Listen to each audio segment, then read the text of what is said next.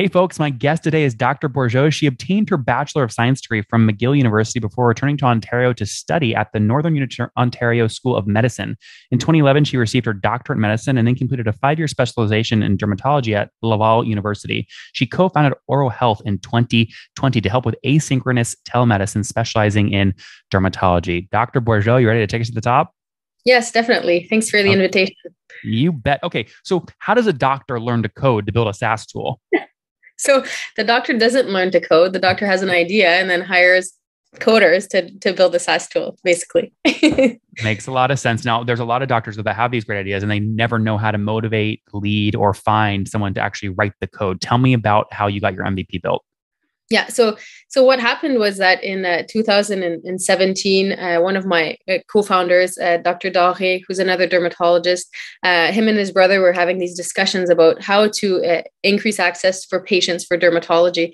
They had this idea. We decided to bring it to the forefront and use technology to increase access for patients. So we hired a small firm of developers in Quebec City, and we presented them with our idea, and we worked for a few months to develop our MVP, which is called dermago.ca. Interesting. Okay, can I ask you how much you paid the dev shop to get the MVP off the ground?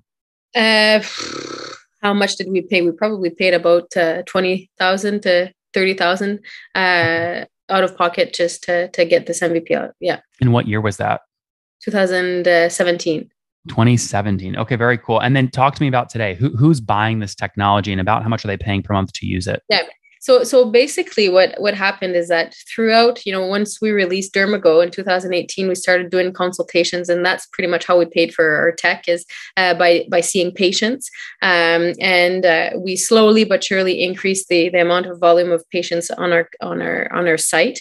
And at the same time, we had other people, other physicians, other clinics saying, hey, we'd like to have a tool, a similar white label tool for our clinics, for our specialties. And when we created this MVP, there was no, plug and play sort of like the Shopify of medicine that you could just, have a clinic online within a few days based on your image, based on your colors, based on your specialty. So we decided to create OroHealth because of the success of Dermago to provide this possibility for other physicians and other healthcare professionals. So that's who you're selling to. Yeah. So what we did is we took all our IP from Dermago and decided to create the best dermatology platform to be able to offer it in different jurisdictions, different countries for dermatology, but at the same time concentrate on building a scalable platform that is white label and can be used by any other specialty if they want to create their own online clinic. And what do these online clinics pay to use the technology per month on average?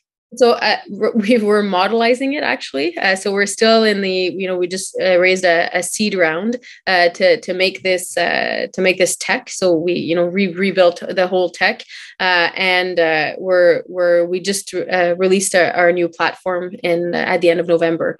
So we've migrated our old Dermago into this new platform, and now we're starting our commercialization plan to go and have new Dermagos across the world. Basically, we do have a few announcements to make in the new year, and also to start our white label. And so, Doctor, what was the size of the seed round?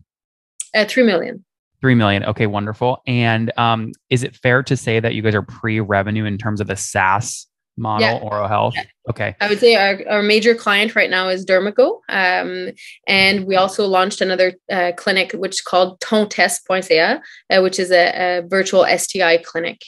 Okay, so the Dermago product, which really is seeing patients, making money off seeing patients, how much revenue did that do last year to help support the new software? We make about $150,000 per month. Okay, got it. So that's nice scale. Now, did the investors respect that when you went out for the seed round? Did they give you credit for selling that much, even though it wasn't SaaS? So what happened is that, because Dermago is a medical clinic, so Dermago is a medical clinic that uses the technology of Oro. So we do have an MSLA, a Master License Service Agreement between our MVP and our new tech company. Separate companies, though. Separate companies.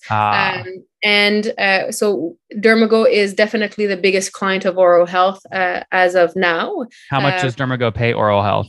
50% of its revenue. Oh, wow. So 70 grand a month, 75,000 bucks a month already on OroHealth.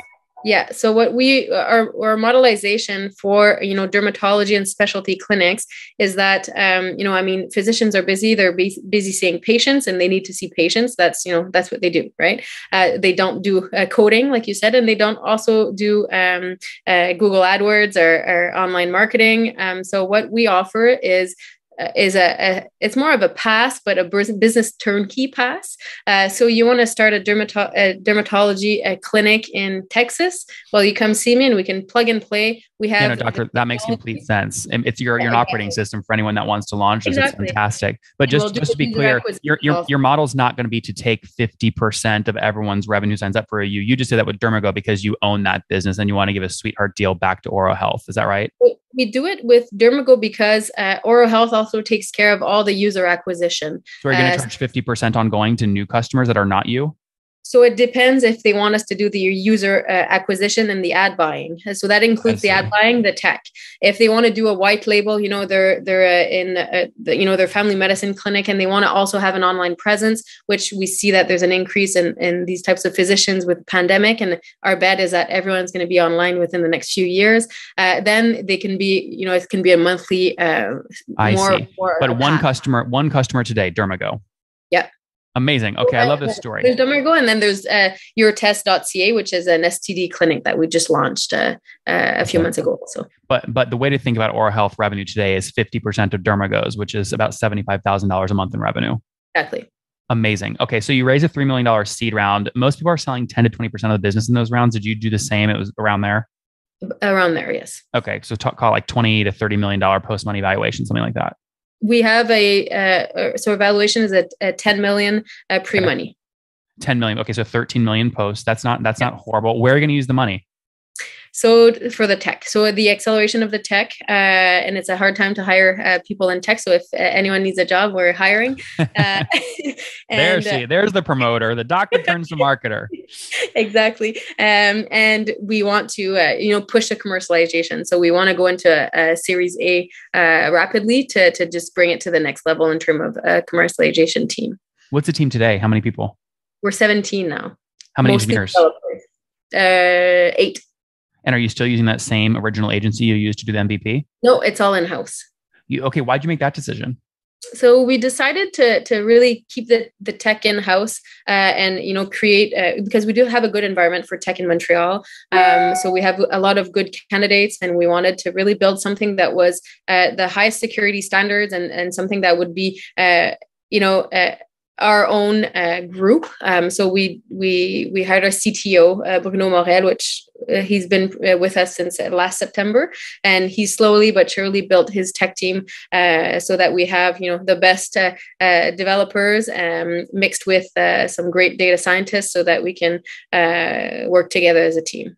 And doctor, what's your go-to-market? I imagine you're eating your own dog food. So you can go speak at conferences for these people and say, by the way, I'm using my own software to build Dermago, which already does 175 grand a month in revenue. You should copy me, use my software. Is that sort of the go-to-market? Yes.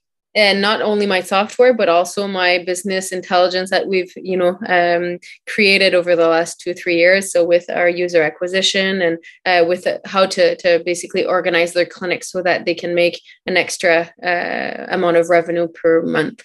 I love this. Do you own 100% of the business before you raised? Are you the sole founder? We're 3. Oh, 3 of you guys. Did you just split it 33 each? Pretty much.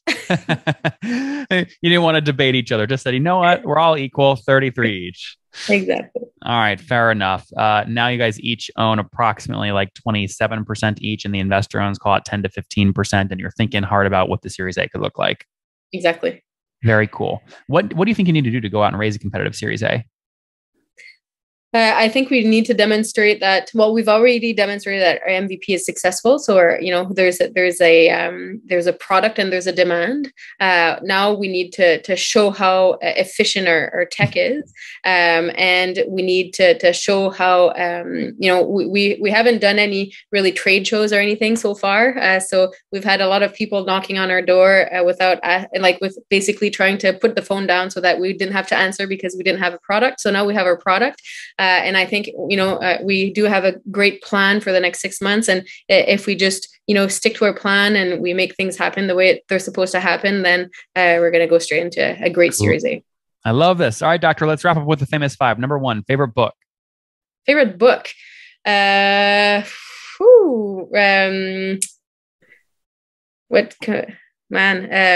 can skip it if there's the crawdad. There's I don't remember it, but it's I love Reese Witherspoon's book club. So any book that she suggests, I basically read one a week. So I love that. Okay, number 2, is there a CEO you're following or studying? Is there a CEO that I know that, so one of our investors, Alex from MCI, we really respect him a lot. So, he really wants to bring a specific tailored medicine to patients. So we really love what he's doing and we keep following him. And doctor, what's your favorite online tool for building OroHealth? My favorite online tool, I would say my team's favorite tool is Slack, which I'm learning, but I'm definitely learning in this process. It's not stuff that we learned in medical school or residency. So I would say to keep in contact with all of my team throughout the day would be Slack. Very cool. And number 4, how many hours of sleep do you get every night? I typically get at least 7. That's great. And situation, married, single, kids? I'm married with 2 kids. Oh, wow. Busy. And do you mind me asking how old you are? I'm 36. 36. Last question. Take us home. Something you wish you knew when you were 20.